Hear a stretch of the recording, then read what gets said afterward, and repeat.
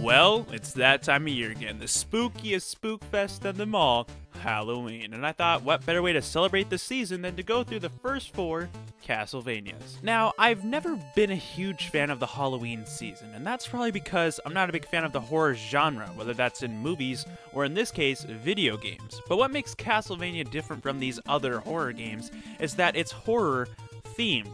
It's not focused on scaring the player. The horror aspect of the game is in its graphics, story, and environments. Back in the day, there wasn't too many horror games on the NES, but I understand that because it's kind of hard to make a game scary with the limitations of the NES. Ladies and gentlemen, the 1986 jump scare!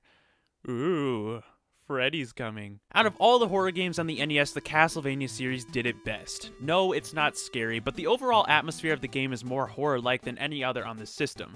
With most of these other games, you're punching giant spiders or walking around throwing rocks, and most of the time the music isn't horror-like at all. But with Castlevania, you're whipping ghouls, fighting monsters, and the music, while it's not that horror-themed either, it has one of the best soundtracks of all time. We wouldn't see the first entry of the Castlevania series in North America until 1987. It was one of the first platform games on the system, and it was known for its horror action-packed gameplay and difficulty. It instantly became a classic due to its original take on the platforming genre. Because of the success of the franchise, the Castlevania series steadily produced games throughout the years, pumping out a game almost every year.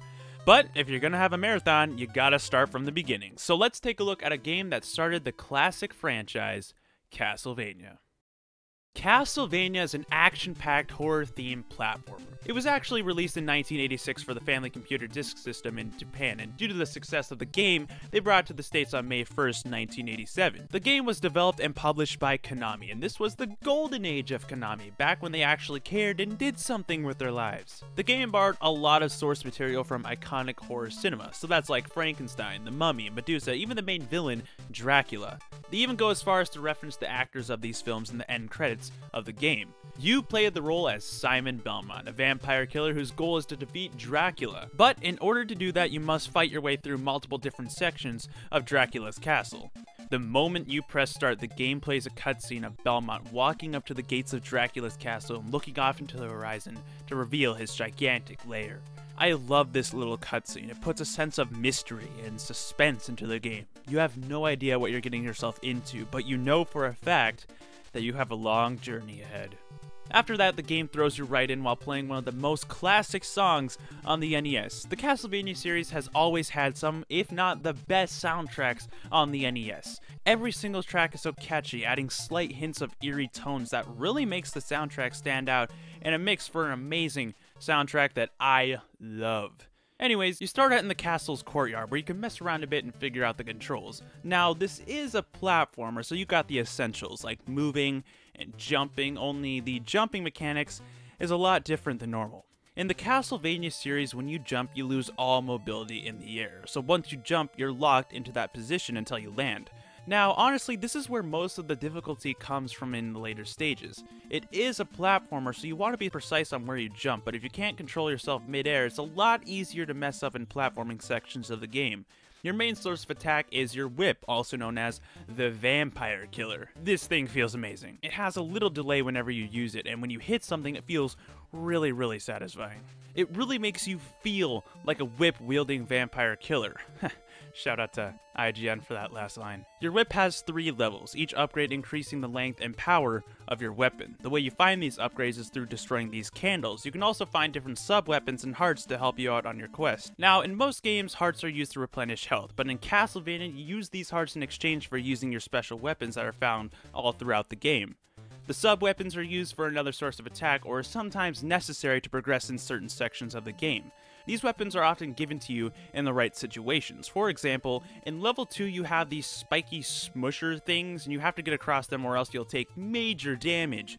But before this section, the game gives you this stopwatch that freezes time, so you freeze time in order to get across. These weapons add strategy. Not only is the game about slashing monsters with your whip, but you also gotta be tactical with the weapons you're given in certain situations. You can also find these power-ups to let you throw 2 sub-weapons back to back, but I didn't figure that out until the very end of the game, so Whoops. The combat, the jumping mechanics, and the tactical weapons makes for a very interesting and unique experience. It really does mix up the platforming genre and has this strange pace that you don't really see in a platformer. The game itself is short, ranging from 1 to 2 hours if you know what you're doing. There's a total of 6 stages. Every stage is a section of Dracula's castle, and each one has a unique environment that will have a variety of ghouls and monsters that you'll have to fight your way through. The levels themselves are short, but they're also pretty difficult, so it's one of those games where they made it difficult in order to increase the game's length. So if you're going to do this blind, it's going to be a lot more than 1 to 2 hours due to the very difficult level design and bosses. Thankfully, whenever you run out of lives, you have unlimited continues, but once you do run out of lives, you start from the beginning of the stage. Honestly, most of the game is trial and error. The levels are set up the same way for the most part, so it's a matter of memorizing enemy placements and being strategic with your sub-weapons. However, I will say that the platforming sections of the game are probably the most difficult and most frustrating parts of the game. Not only that, but the gravity in this game is very odd to say the least. If you accidentally go even the slightest off a ledge, you will instantly get sucked right into the pit. I'm not really sure if this was a programming error, but yeah, I don't know. With platformers, I like to have control, and when you're locked in position mid-air and you can't do anything about it, it feels pretty awkward. But the worst is when they start adding enemies into the mix. Whenever you get hit, you get knocked back like 10 feet. And when they start mixing platforming, enemies, and huge knockback, it can get difficult. You want to try your best to stay away from pits during combat as much as possible, because if you get hit, you're very likely to fall to your death.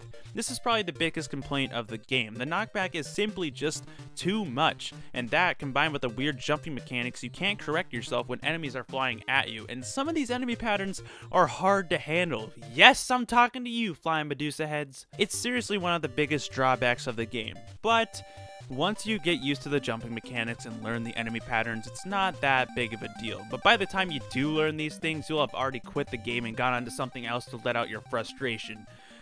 Well, that's what I did. Every stage has a boss to end each level, and most of them are pretty challenging, but I will say the first 2 bosses didn't give me any trouble. But I will also say the next few bosses were a pain to get through. The problem I had with most of these bosses is that they hit you 3 times and you're dead. Oh, and did I mention you also have a health bar? The way you replenish health is by finding random old turkeys hidden in breakable walls, which, now that I think about it, that's disgusting.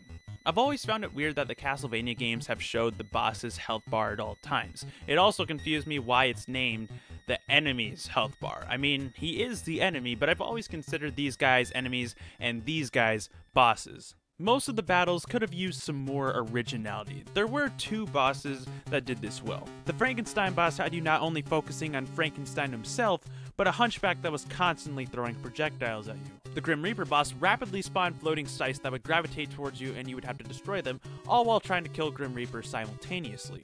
These 2 were the most difficult, but the most satisfying to kill. Seriously though, the Grim Reaper took me like an hour to beat, and it didn't help that there was a huge section full of Medusa heads and these knights right before the boss. The rest of them, on the other hand, like, for crying out loud, the mummy boss basically had 2 mummies walking back and forth, and all you really need to do was wail on them. The final boss, on the other hand, is a whole different story. The build up to the final fight with Dracula is so memorable and so suspenseful. I just love the big staircase to the final room where the battle takes place, and just seeing that casket open and the music playing and just thinking about all the struggles you had to get here, you think, I'm finally here. Now, the actual battle can be a little tedious at times. First of all, if you die, you respawn at the bottom of the stairs with little to no hearts. And one of the sub-weapons is almost required for killing Dracula, so in order to gain more hearts back, you must farm by destroying these candles and walking down and up the stairs to respawn them.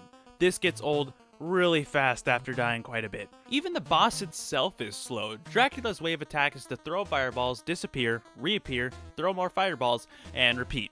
The thing is that you can only hit him once every time he appears, and your whip only does 1 hit point per hit, so most of the battle involves you waiting for him to appear, jump over his fireballs, and hit him for 1 HP. So to be honest, the final boss is kind of the easiest boss in the game. Once you figure out the pattern on the boss, it's actually really easy, and you wouldn't expect that from a game that's known for its difficulty.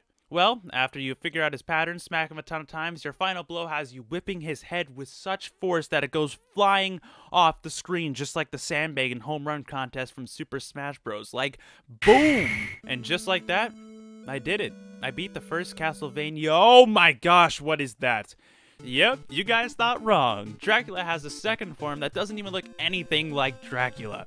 Now, this is when the final boss is actually difficult. And it gets even more tedious when you die, because you have to farm hearts, kill Dracula's first form, and then you're finally back here. And it also doesn't help that his final form is not easy to dodge, so you're going to be dying and repeating this process quite a bit. Honestly, I really have no strategy other than spamming holy water to slow him down while you just whip the crap out of him. The only way I actually beat him was I somehow got the double sub weapon power up and just spammed holy water so he couldn't move at all. So I guess you could say I got lucky. And just like that, I beat the first Castlevania.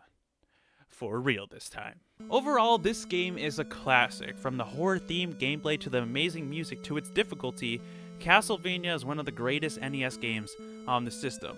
Yes, it's hard. Yes, the jumping mechanics are weird. And yes, the knockback is insane. But it really did mix up the platforming format, and it did it in a way that no one has ever seen.